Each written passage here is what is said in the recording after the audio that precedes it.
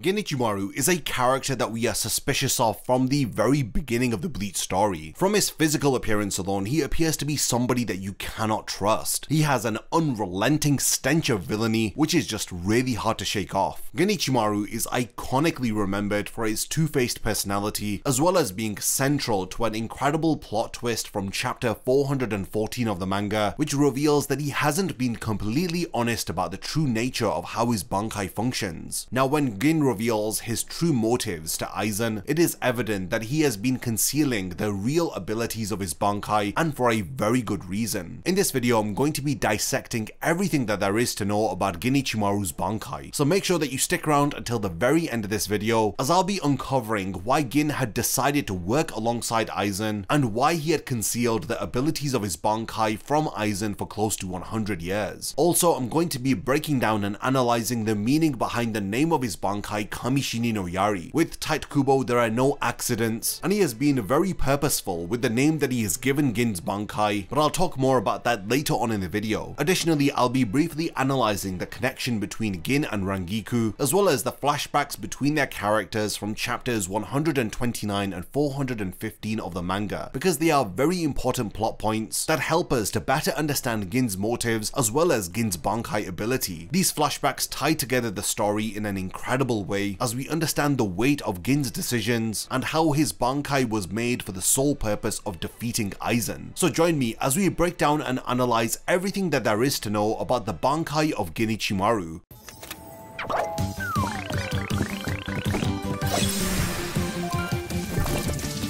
Discover the Undead Collection and be amongst the very first to join us on our journey over at getsuga.com.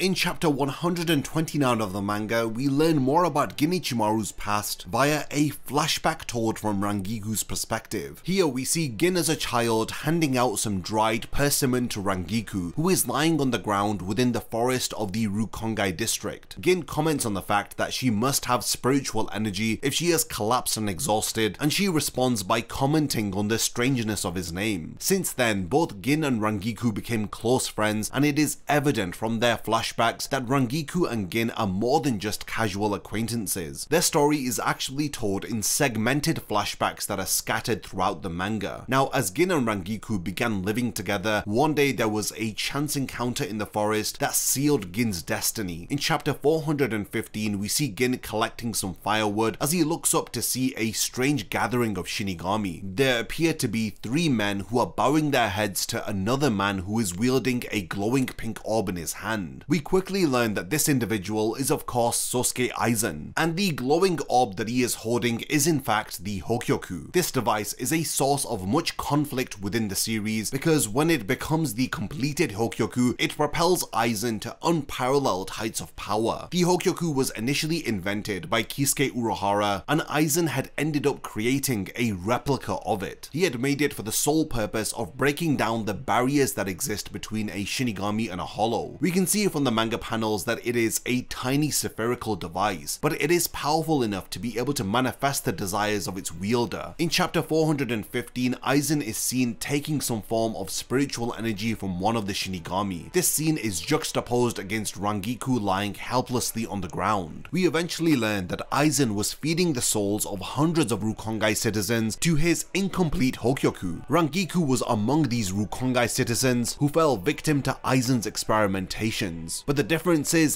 that Rangiku had a fragment of the Soul King within her, which ended up being taken away from her and was used in order to empower the Hokyoku. Now, it is because of this very vital aspect of Rangiku's soul which was stolen, which had resulted in Gin forming an enemy out of Aizen. It was at a young age that Gin had formed the desire to destroy Aizen, and his decades of loyalty had culminated into the reveal of his Bankai during the fake Karakura Town arc. This was during one of the most pivotal plot twists in all of Bleach. Since we know that Gin was a former captain, we are aware that he is among some of the most powerful characters within Bleach. Before diving into his Bankai abilities, I want to first explain how his Shikai works. This is because in chapter 507, we are reminded that no Zanpakuto in existence has a Shikai and a Bankai which are unrelated in their abilities. Depending upon a Shinigami's ability to communicate and control their Zanpakuto spirit, a Zanpakuto can manifest itself into two 2 additional forms before it returns to its sealed state. These 2 forms are referred to as Shikai and Bankai. Shikai is the initial release stage of a Zanpakuto, where we get to see the partially manifested powers of the Shinigami's personified inner soul. A Shikai typically transforms the Zanpakuto into another unique weapon, or it remains unchanged and instead displays a unique ability. A Shikai can only be activated once a Shinigami learns the name of their Zanpakuto. Gin's Shikai is referred to as Shinso, which translates to God Spear, and his Bankai is called Kamishini no Yari, which translates to God Killing Spear. Now, names are incredibly important within the story of Bleach, and Kubo makes it obvious that Gin was destined to at least try and kill Aizen, who himself is a false god who had the desire to sit atop of the heavens, taking the vacant throne of God that the Soul King occupies. One of my favorite quotes within Bleach is Gin's Bankai release command, which is kill Kamishini no Yari. The way that he utters this is so simple and straight to the point. Gin's delivery makes it an epic one-liner that sends chills down your spine every time you read it. So after Gin had activated his Bankai, what was it able to achieve, and how did it fare when it was executed in a battle against a Hokyoku evolved Aizen? We see a demonstration of Gin's Shikai abilities in chapter 75 when Ichigo attempts to bypass him and enter the Serite. He ends up being forcefully pushed back by the force of Gin's Shikai. We see his Shikai once again when Gin faces off against Hitsugaya in chapter 132. He activates his Shikai using the release command shoot to kill pierce him. Even in its released form, his Shikai looks like an ordinary sword. In its Shikai state, we can see that Shinso's blade grows white and extends at high speed in order to pierce Gin's opponent from a distance. In chapter 75, we get a demonstration of the powerful force that is generated when his Zanpakuto is extended. Gin is able to effortlessly push back both Ichigo and the giant Jidambo out from under the Serite gate. Now, when Rangiku had intervened in the fight between Gin and Hitsugaya, her Zanpakuto Hinako had started to crack from the sheer force generated from blocking Shinso. In addition to these abilities, Gin can maintain the extension of his Zanpakuto in its Shikai state, and he can swing his blade around in wide arcs, attacking multiple targets at the same time. When he retracts his Zanpakuto Shinso, it displays the ability to also bend. In chapter 339, we learn that Shinso's maximum length is equivalent to 100 times its original length. Gin explains to Ichigo that this fact alone had ended up earning his Zanpakuto the nickname 100 Swords. Before Gin's Bankai Kamishini no Yari was revealed, we could probably deduce that it's an extension of its Shikai power, because even in its Bankai state it does not change in appearance, aside from having the ability to extend its length. In chapter 399, Gin states that his Zanpakuto can extend up to 8 miles in its Bankai form. This ability absolutely crushes the laws of physics, as we see how easily entire buildings are shredded in half. The force, cutting power, length and speed generated from Kamishini no Yari are vastly amplified to the point where Gin is capable of swiftly cutting an entire town in half with a single slash of his Zanpakuto while standing a considerable distance away. Now, the next statement has caused a lot of debates amongst fans, as in chapter 400, Gin states that his Zanpakuto can extend itself up to 8.1 miles at 500 times the speed of sound.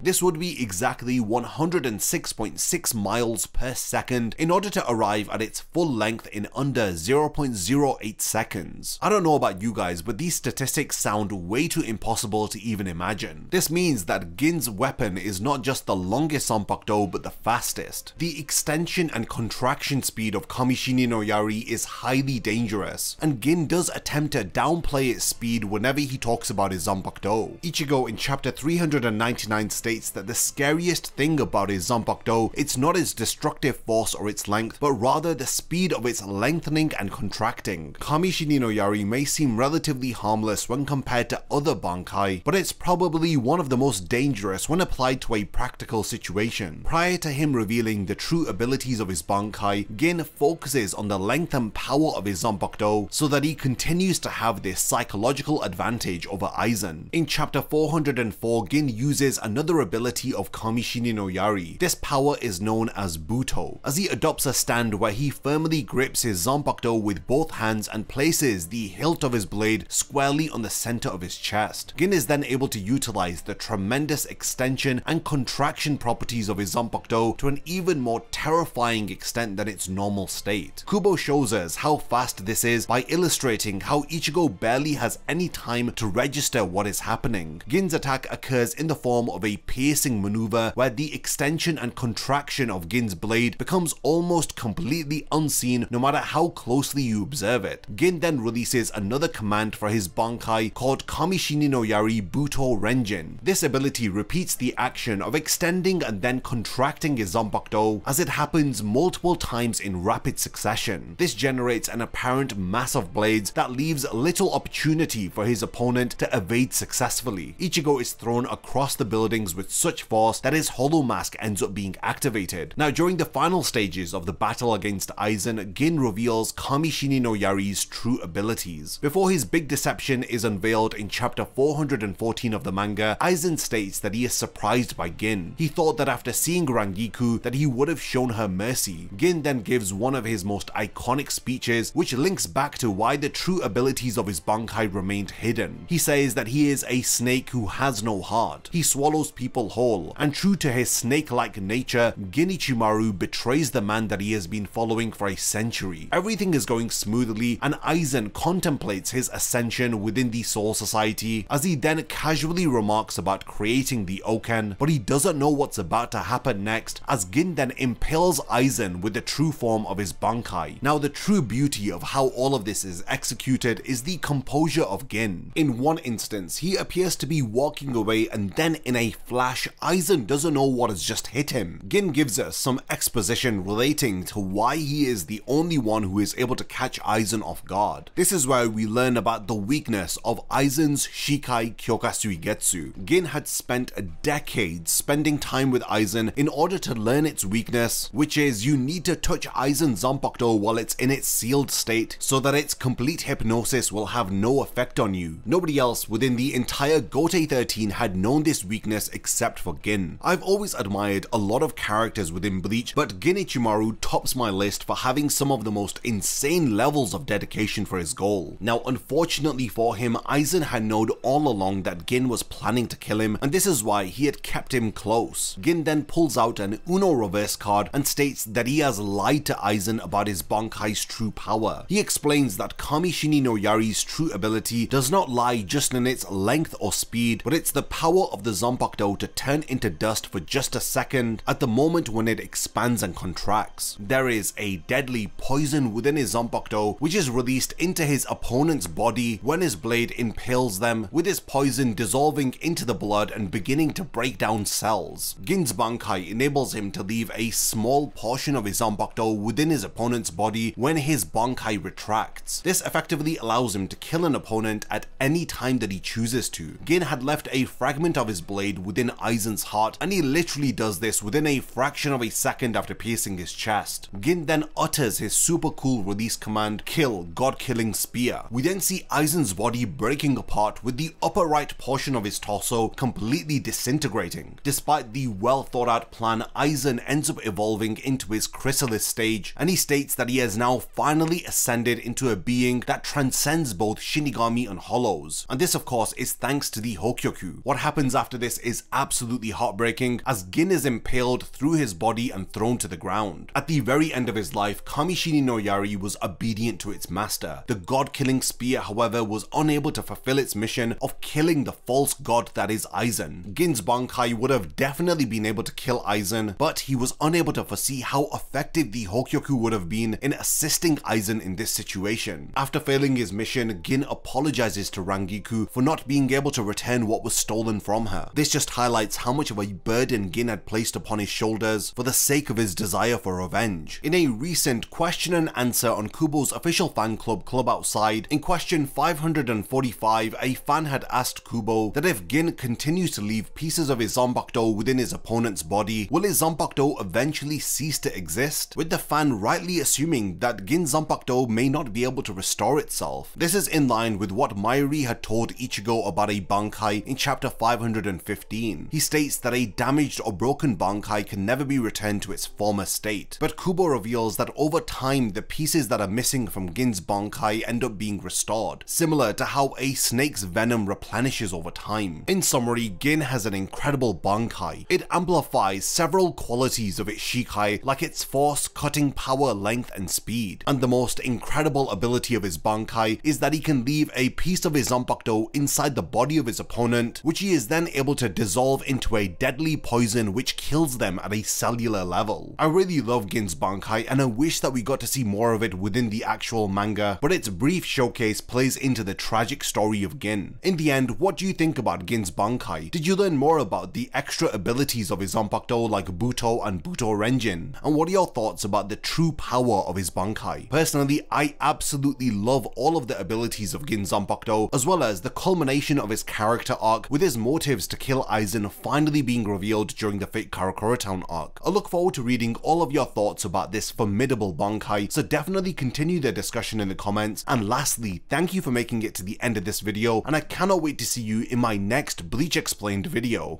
A massive thank you goes out to all of my amazing Patreon supporters for helping to make this video possible. If you also want to support the channel and see your name in the end of my videos, then check out my Patreon, which has loads of perks like early video access and so much more. Thank you for sticking around till the end of the video, and whatever you contribute will mean a lot to me.